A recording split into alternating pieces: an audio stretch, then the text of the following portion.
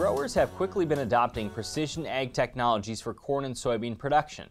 A somewhat dated USDA study released in October showed half of all corn farms used yield monitors in the sample year of 2010, about a third utilized auto steer systems, and more than a fifth used variable rate technology. All produced positive but small returns. Notably, GPS mapping increased net profits by almost 2%, and guidance systems returned 1.5%. University of Nebraska-Lincoln researchers are studying an emerging precision ag tool, variable rate planting. Nebraska Extension's Joe Luck is part of a team looking at the use of this technology. We talked with him recently about how this may help growers in certain situations.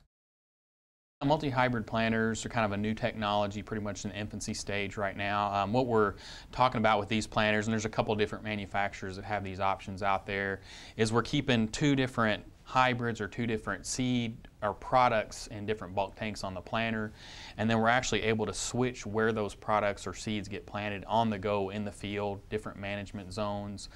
They're kept separately. We have to develop a prescription map for where those two different products go. So if we're planting two different hybrids, if we have, say, a seed that's been treated for a certain problem and then non-treated, we keep those separate, and then we can actually change those on the go in the field. Why would a farmer want to use this technology? Well, you know, if a producer has fields that have a lot of variability in there, we know what the cause of that variability is. So one of the projects we looked at this year was drought-tolerant corn placement versus maybe an offensive hybrid placement.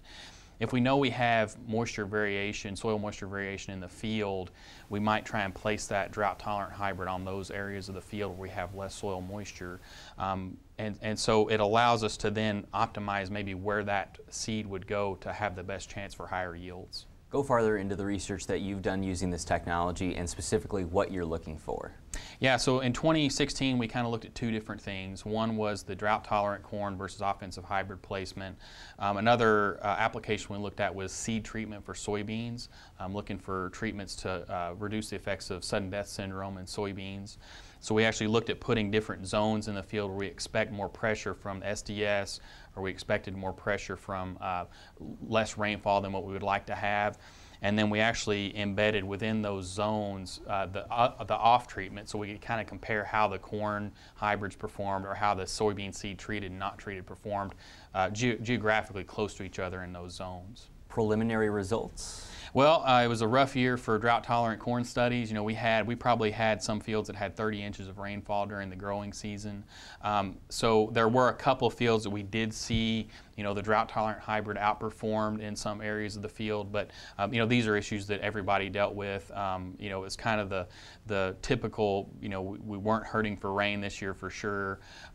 With the sudden death syndrome, the rainfall pressure did actually increase probably some of the SDS symptoms we saw. So we did see some locations of some fields were 6 bushels per acre soybeans higher with that treated seed. Other parts of the field were much less than that. So we do see the potential for that sub-field, that zone management within a field where you could potentially have, you know, increased profitability from that. Can you explain a little bit more or go further into how advanced this technology is right now? Yeah, I mean, the technology really has only been out for a couple of years. You know, probably the first experimental platform is probably in the last 5 years. So really the systems are kind of in their infancy. You know, what we can say, you know, we were really fortunate. Kinsey Manufacturing loaned us a planter for the past growing season to work with. As far as where it changed, you know, it did a very good job of following the prescription maps. And there will be, I think, some limited release. The Precision Planting is another company that has an option. I think they're out there now using those. So, but there's still a lot of research being done on, you know, how do we develop zones to optimize that, and that's really going to be critical for the future. Right. What would you say to the farmer who would be eager to use this? Yeah, you know, if you have a lot of variability. So again, go back to the corn. You know, drought tolerant versus offensive. If there's an opportunity to collect some historical data to start looking at, you know, what scenarios would this type of platform be economically beneficial, and so collecting that spatial yield history data is going to be a critical element. You know, how does that relate to other environmental factors, terrain of the field, soil texture, you know, again thinking back to that soil moisture variability.